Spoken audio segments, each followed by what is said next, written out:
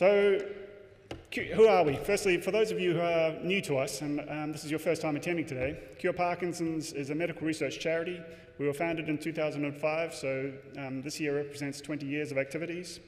And the charity was set up by 4 gentlemen diagnosed with Parkinson's who didn't want better care, they wanted a cure. They wanted to get on with their lives, and they were frustrated by the lack of research focused on actually curing the condition. So they set up the charity with the aim of identifying and funding and facilitating research focused on slowing, stopping, or reversing Parkinson's for people currently living with the condition. And how do we fund research? We do it through this wonderful group of people. There's 20 of them.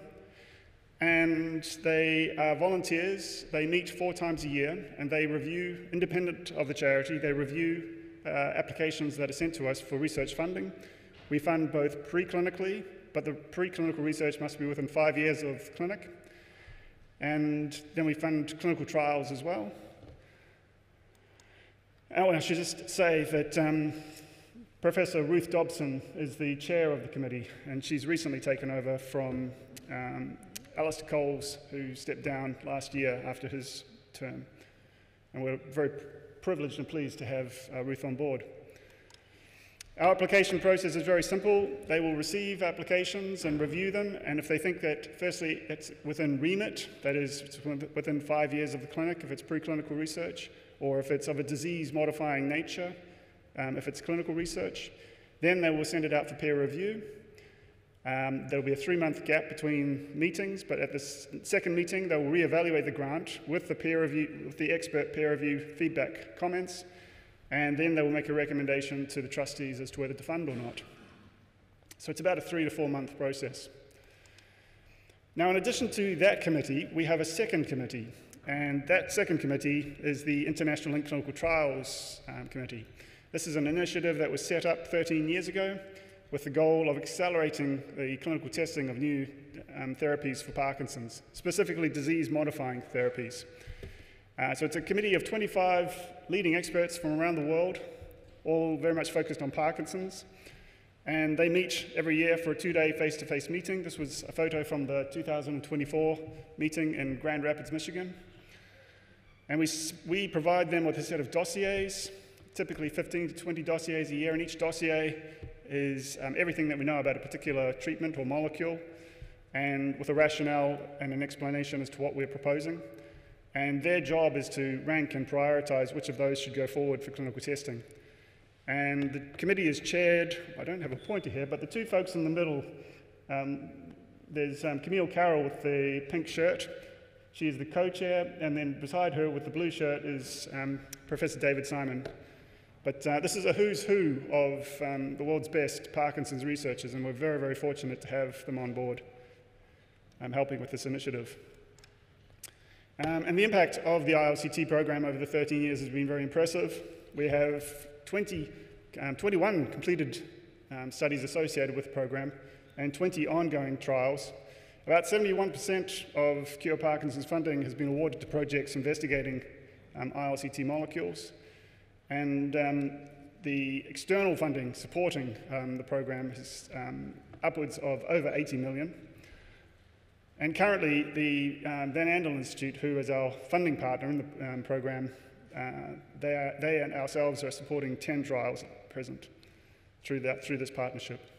But over 5,000 people have been, with Parkinson's, have been involved in an ILCT-associated clinical trial. So it's been a remarkable initiative. And this is what the program looked like halfway through last year. But I'm using the older slide simply because I'm going to be using this schematic to help orient us through this afternoon. So today we're going to be, I'm going to briefly be discussing the results of a couple of clinical trials. We've had the, these are clinical trials that are about to be announced, this year. And then we'll also have clinical trials that will be starting this year as well. So these are all things to look out for over the next 12 months.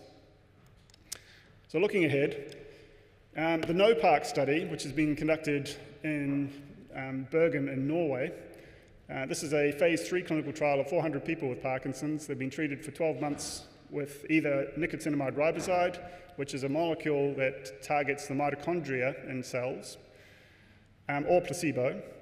And those results should be made available towards the second half of this year, or the end of this year. So that's one study that we're going to be looking out for the results of. We're also going to be looking out for the results of the Stockholm exenatide study. Last year we had the phase 3 results announced for exenatide. It was a tale of two trials last year. We had lixazanatide, which gave us a positive result, and the phase 3 clinical trial of exenatide, which gave us a negative result. And both of these drugs belong to a class of diabetes agents called GLP-1 agonists. And so once we have the Stockholm results, this is a study of 60 participants treated for 18 months in a phase 2 study with a lot of brain imaging associated with it. Once we have these results, we'll call together all of the investigators that have been involved with the conducting of GLP-1 agonist clinical trials, and we will review the data and look at what next steps should be taken with regards to this class of drugs for Parkinson's.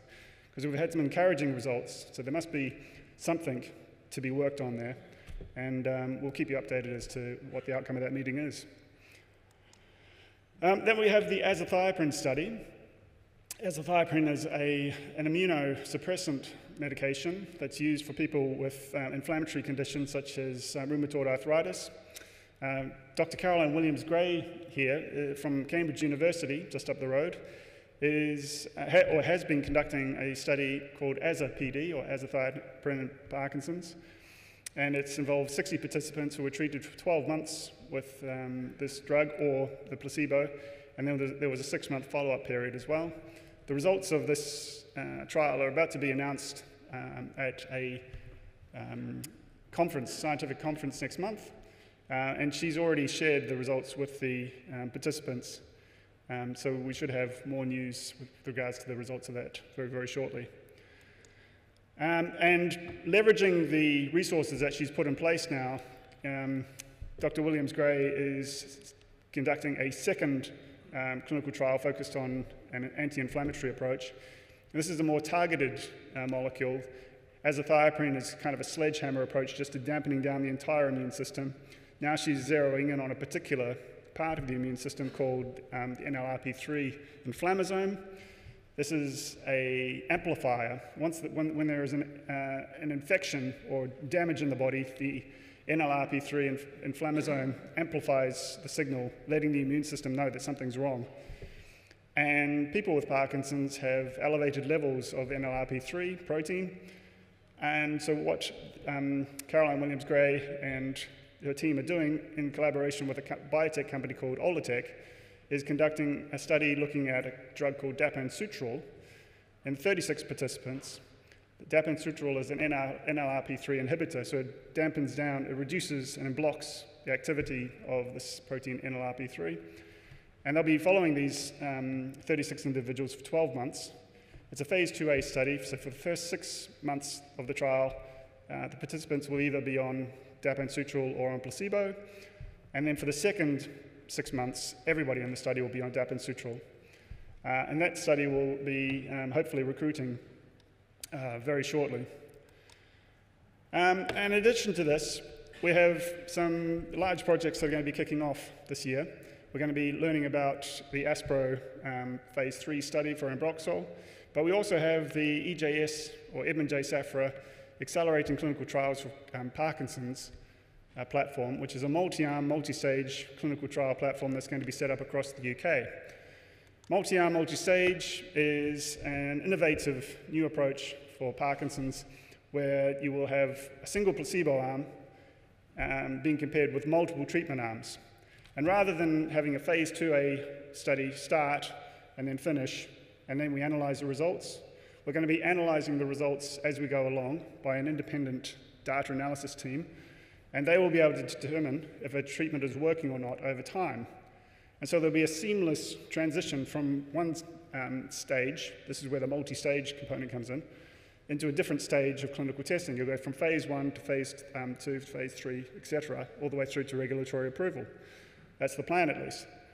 And so in the schematic you see here, you can see that treatment number 1 is giving a positive result, and so it's continuing all the way through. Whereas treatment 2 and treatment 3, they've determined is not having an effect, so let's get rid of it, and let's throw in treatment 4 and treatment 5. Over time, it's found that treatment 4 and treatment 5 are not having an effect, so that we throw in treatment 6 and treatment 7.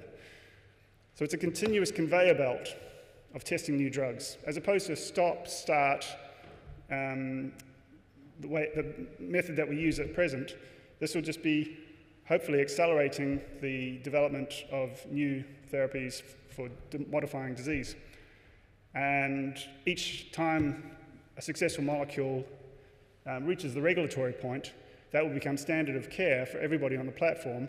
And so increasingly, we get improvements, and we get iterative improvements over time. And ACT-PD is not the only platform that's attempting this in Parkinson's. Internationally, we have multiple MAMS platforms being set up. We have the ACT-PD program here in the UK. We have Hydra being set up in Norway. The French team, or NS Park, are setting up a phase 2 multi-arm, multi-stage study. There's also the Australian Parkinson's Mission, which has ongoing clinical studies in a MAMS platform, in a MAMS format. And then we have an interesting program called Sleipnir, which is, Sleipnir comes from the name of the god Odin's horse. Odin's horse apparently had 8 legs, and it was the fastest horse.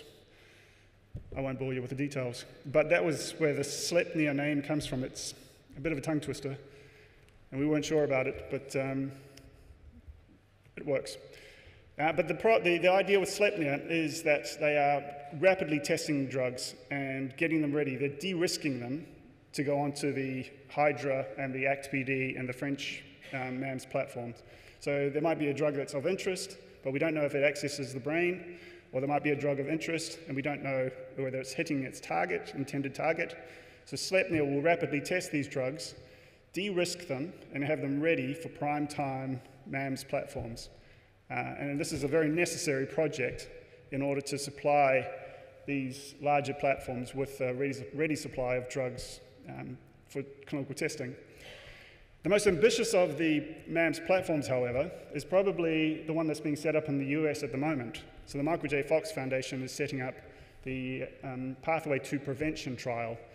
And this is going to involve treating, clinically testing drugs in people that are yet to be diagnosed with Parkinson's. So this is what they call the prodromal stage of Parkinson's, where you're starting to demonstrate some of the risk factors associated with Parkinson's. And they're going to be testing drugs in these people, trying to prevent them from ever going on to being diagnosed with Parkinson's. So it's very interesting and exciting times for Parkinson's research, in that these large resources are being set up. And hopefully, there'll be a lot of cooperation between these platforms. Secure Parkinson's has recently had a workshop where we've invited all the teams involved in these platforms, and there was a lot of collaboration, a lot of talking between them. And the idea is for everybody to use similar standards so we can have comparative analyses across platforms over time to see what works and what doesn't work, and for everybody to learn from each other's experiences. So that's all I'm going to say, and what I'm going to do now is hand on to Professor Anthony Shapiro, who will say a few brief words about the ASPRO PD study before Marco and Mairead take over. So without further ado, Professor Shapiro, the stage is all yours. Thank you very much, folks.